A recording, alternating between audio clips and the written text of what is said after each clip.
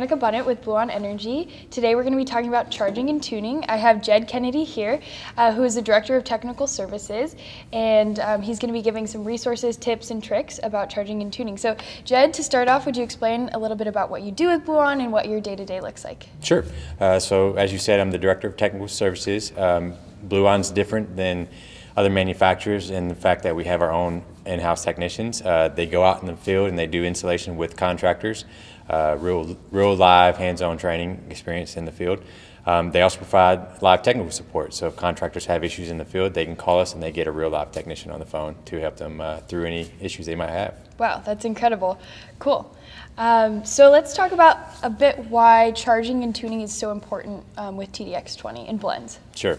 So blends are different. They all operate at different pressures and temperatures than R22. And so with that being said, it's very important to tune blends into a system when they're charging. R22, the manufacturers did all the lead work. They gave you a nameplate charge and said just put this amount of refrigerant in the system. Well, blends are going to end up at a different charge depending on their own pressures and densities.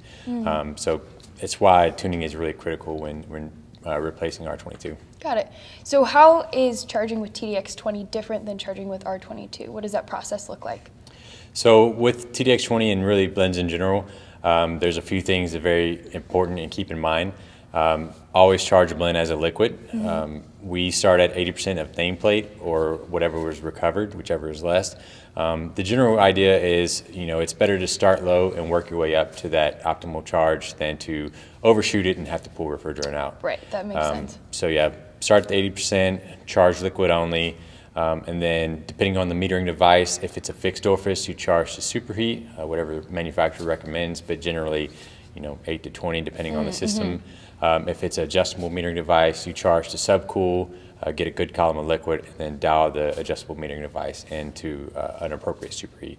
Right. Typically for us, we run at the lower pressure, so that's typically 1 to 4 turns closed on a TXV. Okay, so you have to adjust based off of the type of value you have for tuning for TDX20. Yes, that's correct. Okay, and so what are the recommended superheats and subcools of TDX20?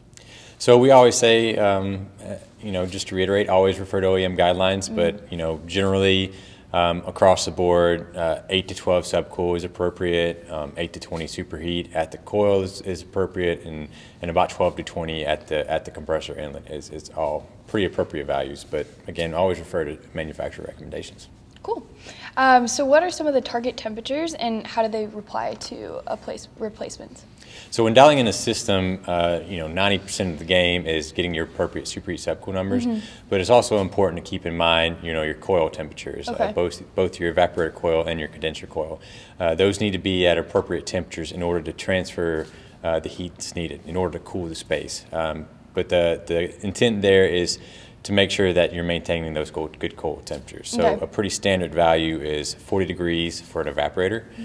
So even though you're charging with a replacement, you still want to try to maintain that same evaporator temperature. Okay. So what are some of the problems you might run into if you don't properly dial in or tune your system? So, one good example is you could, if you went to a nameplate charge with a blend like TDX20, you could overcharge the system and that can put your compressor at risk. Okay. You could be running inappropriate superheat numbers and risk sending liquid back to the compressor. So that's not good. You can also undercharge the system and then you're going to lose capacity in that. And even if you overcharge and not risk the equipment, you can still lose a lot efficiently by having too much refrigerant charge. Okay. Very cool. So it's really important to charge and tune then with all blends, but especially TDX20 then. Yeah, I would say any blend in general, make sure you're charging and tuning it in properly. So Jed, any additional tips or tricks you might want to add about charging and tuning? Sure. So R22 was designed for these systems.